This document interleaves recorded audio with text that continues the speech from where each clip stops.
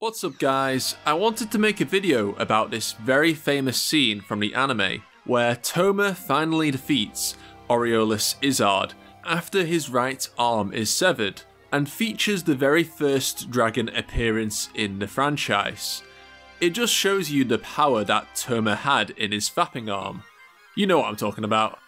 Anyways, I'm going to tell you exactly what was going on in this scene from start to finish, as I know it's quite tempting to be blinded by the absolute hype of watching Touma scare the living shit out of Izard. Like, why did Touma's character turn so dark suddenly? How the hell was he still alive from losing all that blood? Was that dragon even real? And did Izard get vored to death? I'll be answering all those questions now. But first, you may notice I am quite close to 5,000 subscribers. And a while ago, I promised that I would do an Alistair character analysis if I get to that number. So I'll be discussing who I think is the best character in the entire Toaru franchise. And I will tell you why in that video. So I need you to help me get there. So smash that subscribe button harder than Touma smacks lolly nuns. During Touma's fight against Izard, Izard believes that cutting off Touma's arm will give him the advantage he needs to defeat Touma. As what can this level 0 Esper possibly do without Imagine Breaker? What could possibly go wrong if it gets cut off? Ignorance sure is bliss. So Izard uses his Ars Magna, the magic that turns the user's thoughts into reality, to sever Touma's arm, and Izard starts laughing, thinking he is so smart. Gigabrain Izard quickly goes nunny, because Touma felt bad that Izard was laughing alone, so he joined in, since Touma is such a nice guy. That bro moment when your laugh is more evil than the villain's laugh. Touma's arm, or what remained of it, is heavily bleeding, and yet he doesn't seem to be in any pain. He walks over slowly towards Izard, but Izard panics, and his Ars Magna mysteriously doesn't seem to affect Touma. Touma's arm then transforms into a dragon, which attacks Izard, and yet he does survive. Well, that's what we see occur in the anime. You might be wondering, how the hell does any of that make sense? Am I tripping right now? I will use the information we know from the light novel, combined with some theories here and there, to make perfect sense of this scene, starting from the beginning. Just before Izard severed Touma's arm, Touma had already figured out that Izard wasn't as strong as he appeared to be. The Ars Magna is clearly a very powerful spell, but why did Izard simply not use it to turn Index into a vampire, as that was his initial plan, which he needed Himigami for in order to use her as bait to bring a vampire to him, as Himigami's deep blood ability would attract vampires to her. Touma realised that it is not Izard's words that become reality, but it is his thoughts. Izard simply couldn't magic a vampire out of his ass into existence, because vampires are some of the most mysterious beings in the Toaru universe. If he did decide to warp reality to create a vampire, it would be limited to his imagination of what a vampire should be, rather than the genuine article. Touma also figured out why Izard was using needles to stab his neck before using Ars Magna, ultimately to focus his thoughts on what he wanted to create, and most importantly, using self-harm as a way to relieve anxiety. Basically, Izard is a green-haired emo. Izard, being the anxious prick he is, severed Touma's arm, thinking that it would not only destroy Touma's surprising amount of confidence that he had against someone with his level of power, but would also take away Touma's ability, Imagine Breaker. Touma was obviously shocked when his arm was severed, like any normal person would be, but in a different way than what you might think. There was no pain. Weird. And Touma wondered why Izard didn't simply target his head or his heart rather than his arm.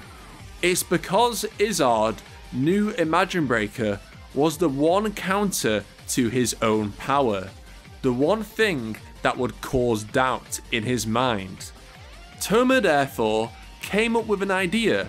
He would put on an act to terrify the living shit out of Izard, increasing Izard's self-doubt and anxiety to the point where Izard would struggle to control and manifest Ars Magna in the way that he wanted, as Ars Magna was a spell where you had to really concentrate hard to use it, otherwise it wouldn't work or it would just go out of control. If Touma simply laughed like a maniac at losing his ultimate weapon of dealing with Ars Magna, Izard would panic as a result. And that's exactly what happened. Izard's magic no longer affected Touma.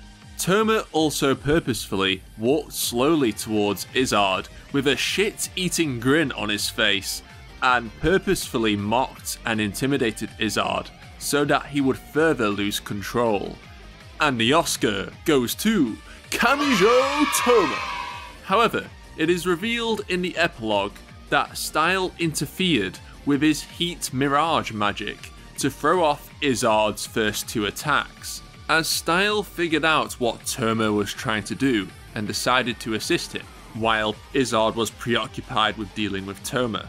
Style didn't interfere though with the third attack that Izard unleashed. Interestingly, Izard's third attack, the guillotine spell, supposedly hit Touma, and yet the magic was shattered just by touching Touma when it hit him.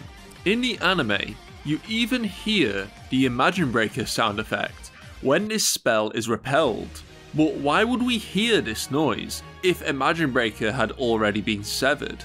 Well, if we fast forward to Index Season 3, where Touma's arm is severed again by Fuyama of the Right, Fuyama attempts to kill Touma, except his magic is nullified, despite Touma no longer having his right hand to negate it. This is due to what the fandom call the invisible thing, even though, ironically, it is pretty visible in the anime. Imagine Breaker acts as a seal for different powers within Touma's arm. Therefore, without Imagine Breaker or the arm, these sealed powers are unleashed. The invisible thing's power is mysterious, but from what we do know about it, it does have a negation effect on the same level or even stronger than that of Imagine Breaker, and its power has been stated to grow over the course of time. So while Izard's attacks may have previously missed because of his lack of composure, this guillotine attack seemingly should have worked, as it's the only one of Izard's attacks that is stated to make contact with Touma, and yet it is shattered, which also happens to the supernatural attacks that hit Imagine Breaker. Therefore, in this moment, it is likely that the invisible thing protected Touma, and this was the final straw for Izard, being unable to regain any sort of composure. Next, we get the iconic dragon arm scene, which results in Izard's demise. This is what makes this scene so great, because first-time viewers are led to the impression that the dragon is the culmination of Izard believing that Touma is a monster. Therefore, his Ars Magna transformed Touma's arm into that of a dragon, representing Izard's fear of Touma's newfound confidence and power.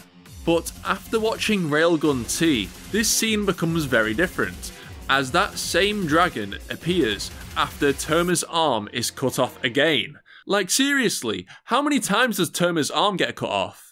Anyway, it appears with multiple other dragons, proving that Touma has an entire dragon zoo inside his right arm. Going back to Touma and Izard, I like the fact that this scene has different interpretations depending on what you're aware of, and the light novel actually makes you consider if it was real or not. We soon get a time skip where Touma is in hospital, where it is stated that Touma's severed arm was reattached to him by the medical staff, which miraculously started working normally again after just one day. Heaven Chancellor even describes Touma's body as strangely fantastic, hinting that Touma's body isn't exactly normal, and this is undoubtedly due to the presence inside his right arm. The only reason why this even works is because Touma's right arm can regenerate after it is severed, which is also probably the reason why Touma did not feel any pain, and his bleeding soon stopped. But why didn't it regenerate instantly, like in Railgun T and in Index Season 3? It's possibly due to the fact that the invisible thing's power becomes stronger the more that Imagine Breaker is used.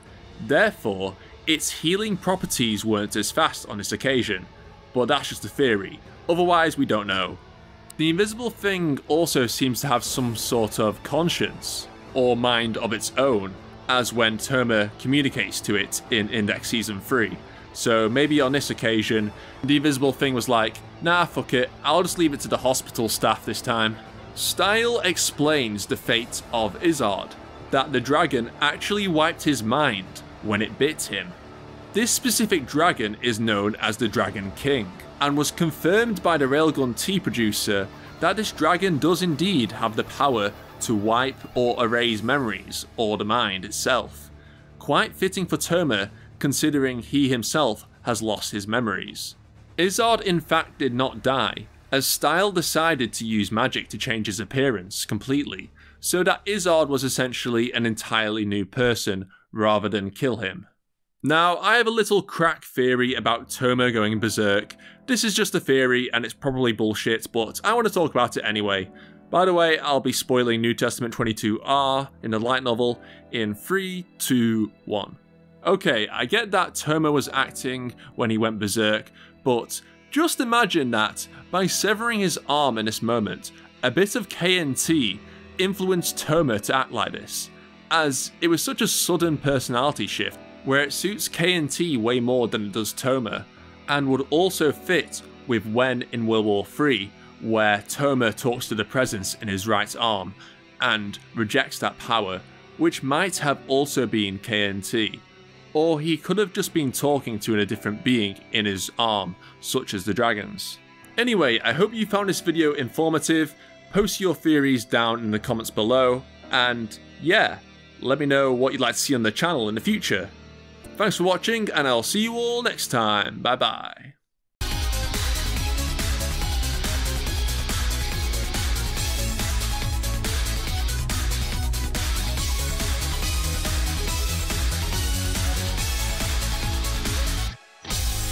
楽しい楽しい